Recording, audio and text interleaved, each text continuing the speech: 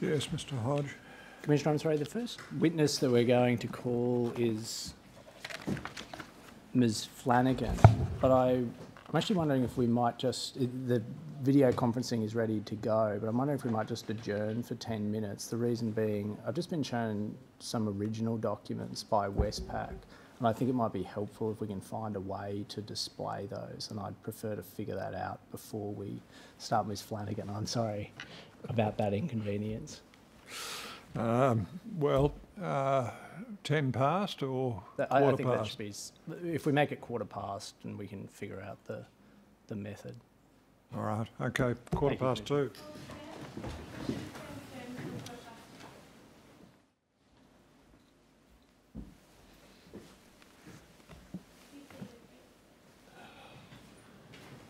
Mr Hodge.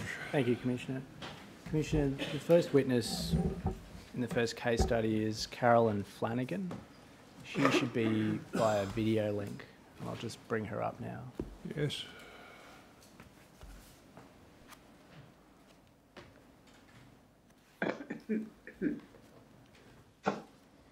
Hello, Ms Flanagan. Can you hear us? Yes, thank you, love. All right. Now, your name is Carolyn Joy Flanagan? Do we need to I'm swear? sorry. That's right. Yes, I apologise, Commissioner. We'd better start with a few formalities, I'm afraid, Ms Flanagan. We'd better have you sworn. So can we just wait a moment? I think there's a solicitor from the Australian Government solicitor there who'll take you through the oath. Can we do that? Yeah. Can you repeat after me, Carolyn? I solemnly and sincerely I solemnly and sincerely declare and affirm declare and affirm that the evidence I shall give that the evidence I shall give will be the truth, the whole truth, and nothing but the truth. will be the truth, the whole truth, and nothing but the truth. So help me God. Thank you, Ms Flanagan. Yes, Mr Hodge. Thank you, Commissioner. Your name is Carolyn Joy Flanagan, That's right. and you've provided your address to the Royal Commission. Yes. Now, Ms Flanagan, you've received a summons to attend and give evidence before the Commission. Yes. But my doctor advised me not to fly. I beg your pardon? The doctor advised me not to fly. I'm not well enough. Yes. I understand. The doctor said you weren't well enough to fly. Mm-hmm. Okay. Commissioner, I tender the summons. Exhibit 3.5 will be the summons to Mrs Flanagan. Okay. It's all right, Ms Flanagan. You don't need to. You don't need to worry about that. We'll go through our little bit of formality and we'll come to you in just a second. And Ms Flanagan, Thank you. you've made a statement to the Commission. Yes, I think so. Do you remember Yeah. somebody read out to you a statement and then you signed it? Yes, I can remember that, love. Thank you. I tender the statement, Commissioner. That'll be Exhibit 3.6, the statement of Ms Flanagan. And Ms Flanagan, I think you were saying before you couldn't travel to Melbourne to give evidence today because you're not well enough? My doctor said so, no. All right. And if you need a break at any time, please just let us know and we'll deal with that. I'm sorry, can you not hear me very well, Ms Flanagan? As you're breaking up to me, I'm not used to this sort of technology. I understand. We'll do our best, and I'll talk as loudly as I can. Mm-hmm. Now, Ms Flanagan, I just want to confirm, just so everyone knows, at the moment you're with, in addition to a solicitor from the Australian Government solicitor, there's also a lawyer from Legal Aid New South Wales there? Yes. And also your ex-husband, who is your support person? Yes. Okay. Yes. Now, Ms Flanagan, I want to just ask you, before we get into the detail of this, some questions about your health. Perhaps the most significant thing, which is obvious, is you can't see very well. No. I think I you just... suffer from lymphoma. You suffer from what, sorry? Glaucoma. Okay. And I think you describe yourself as legally blind, is that right? Yeah. Yes. And in order to read documents, were you able to read documents without any assistance? No, I hand everything to him, even my bills. Can't see a thing, love. Can't even see you. And you've also got a number of other health conditions. You've had nasopharyngeal cancer. Yep. And depression.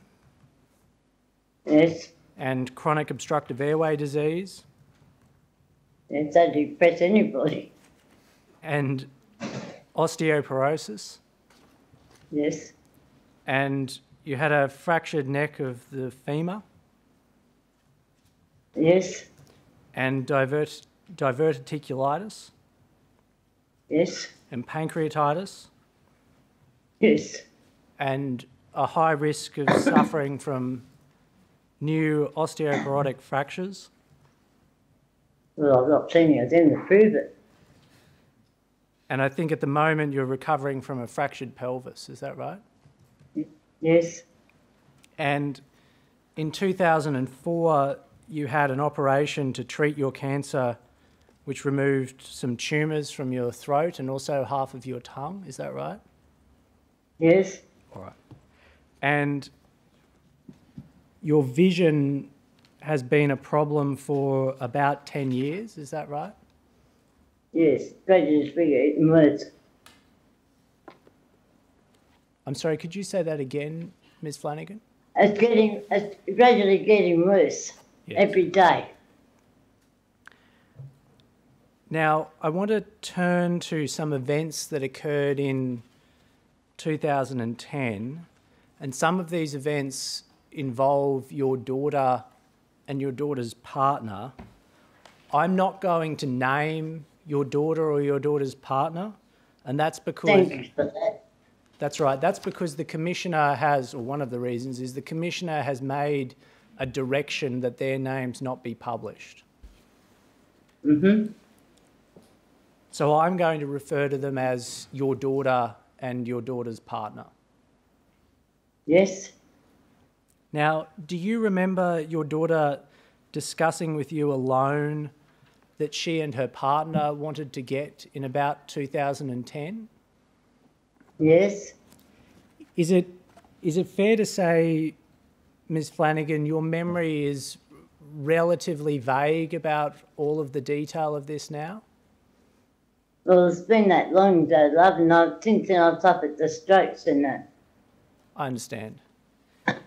And so, doing the best you can, do you remember your daughter telling you that she needed help with a loan? Yes, I do remember that. And do you remember what it was what the loan was for? It was for childbirth, wasn't it?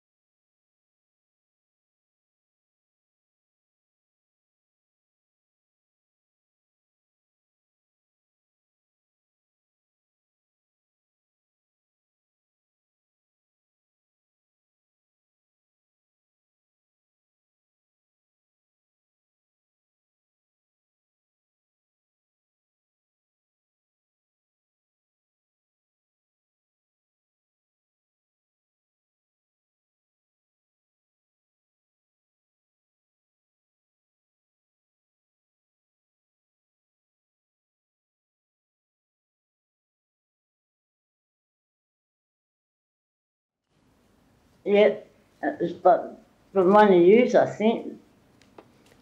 Do you remember her talking to you about the idea that you might be a silent partner in the business? That I do remember. Okay. And can you remember what she said about that? No, love. I know to remember yesterday. Are you all right, Ms Flanagan? Do you want a break or are you fine? No, I'm not. Okay. I've been done with. I should probably just explain to the Commissioner, it causes you some pain to speak, is that right? Yes, I get dry mouth and start to choke. I got something to do. And at the moment, you're receiving a disability support pension, is that right? That's right. And were you receiving that back in 2010? We were receiving that back in 2010? Yes, yes. Now, do you remember going to a Westpac branch with your daughter in 2010? Yeah, vaguely, yes. Can you remember, or how many times do you remember having gone to a Westpac branch? Twice, I think. Okay. Twice or just the one? Twice. Ms Flanagan, I'm sorry, I understand that there's people there to help you, but you need to just give your evidence to the Commissioner. So. Oh, sorry. That's all right. And when you went to the branch with your daughter, do you remember meeting with somebody else at the branch? Yes, a woman and a man were there in the side office. Okay. And do you remember that the purpose of you going to the branch was to sign a guarantee? Yes. All right. And do you remember what you were told about the documents that you signed at the branch? No. Okay. Do you remember anybody reading out the contents of the documents to you? Someone did that. They read out the whole of the documents? Well, I think so. Okay, that was at the branch. Yeah. And as I understand it, you think that you signed some documents that day? Yeah, in the office, yeah, in the bank. And are you able to remember now, could you read the documents yourself? No. Okay. They had to read it out to me. And could you sign the document by just looking at the document? No, they got a point to where I got to sign. Sometimes it goes up the page, sometimes it goes down. Okay. Now, Sorry. I'm sorry, say that again? I'm sorry Oh, if you're having trouble understanding me. no, that's fine. Do you remember a valuer having come to your house at some stage? Yeah, I remember that. Okay. Can you remember a discussion with the valuer? No. Okay. Do you remember having gone to see a lawyer about the documents? No. Do you think it's... All I remember is going to the bank. Okay. Do you think it's possible that at some time after the... And I'm sorry, let me go back a step and just explain something to you, Ms Flanagan. Moments before you gave evidence, Westpac managed to find the original copies of the guarantees and the mortgage, and they think, you know, I'm sure you've been told over many years that the odd thing about your guarantee and mortgage is that there are two witnesses who have signed the document. You know that? Yeah. No. And well, you know that it's said by Westpac that the lawyer witnessed your documents? No, I can't even remember a lawyer being there, though. Okay. Just the woman and the man on the other side of the desk. All right.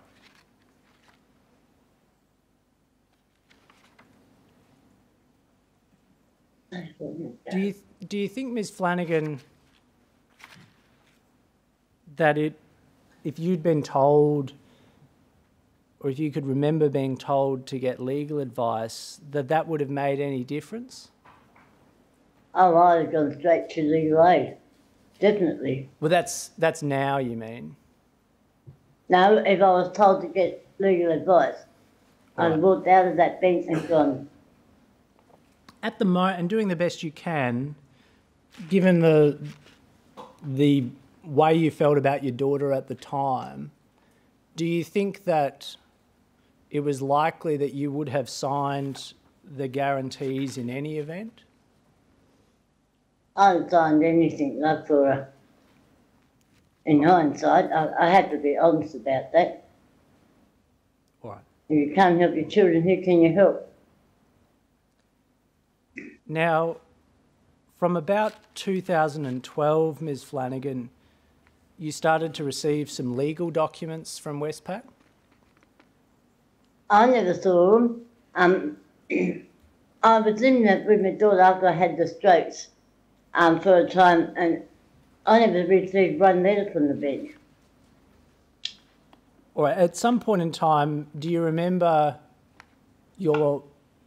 Ron, your ex-husband, reading out some documents that had arrived in the mail? You can? It's okay, Ms. Flanagan. If you can't remember, you don't need to ask. I can't remember, love. Okay. And then at some point in time, do you remember knowing that Westpac had brought a claim against you in court? No, everything was kept from me. Do you remember, though, you went to Legal Aid, New South Wales? Yeah, I think so. And do you remember what? You remember you met with Ms. Baglari? Yeah, she was nice. And do you remember that the reason that you went to meet with Ms. Baglari was because you received a document? Yes. All right. And was that a document that somebody read out to you? Yes. And do you remember that you understood from that Westpac were trying to take action against you, or trying to effectively cause you to sell your house or cause your house to be sold? Yes. All right. And do you remember that Ms. Baglari took or made a complaint for you to the Financial Ombudsman Service? Yes, I think so. All right. And do you remember that what you wanted was to be able to stay in your house? Yes. And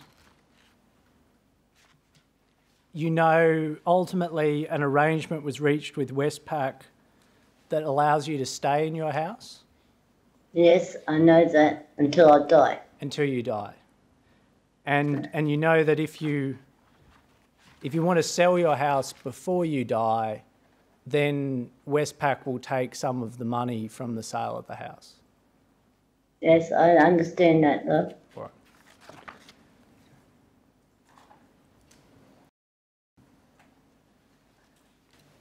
Commissioner, I have no further questions. Thank you, Mr Hodge. Mr Dark. Thank you, Commissioner.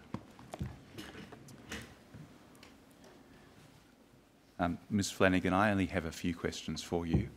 And you'd better explain who you appear for, I think, Mr Dark, yes. just to keep it all above board. Certainly, Commissioner. I appear for Westpac at the Commission. Do you understand that? Yes, This is Westpac's lawyer who wants to ask you some questions. Ms Flanagan. Please go on, Mr Dark. Thank you, Commissioner.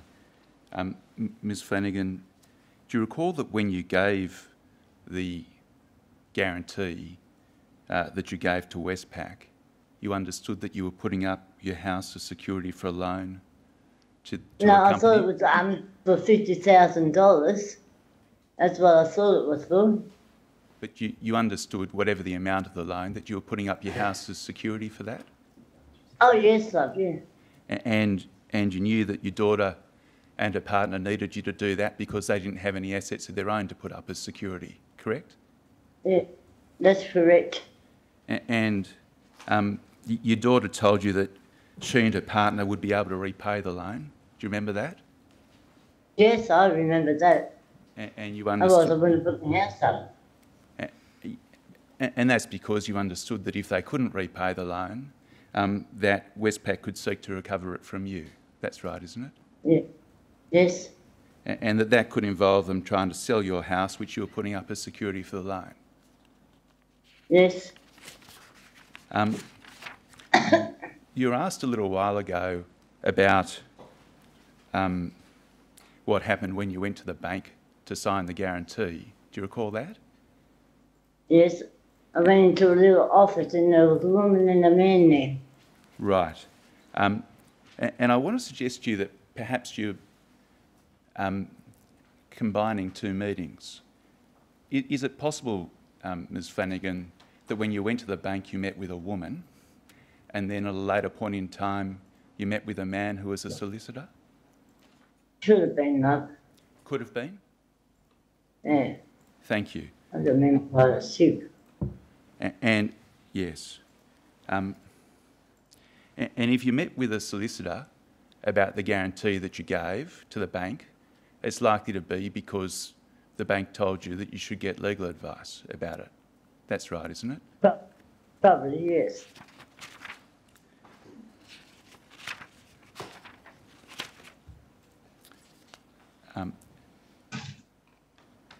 Now, you mentioned before that you thought the loan was only for $50,000.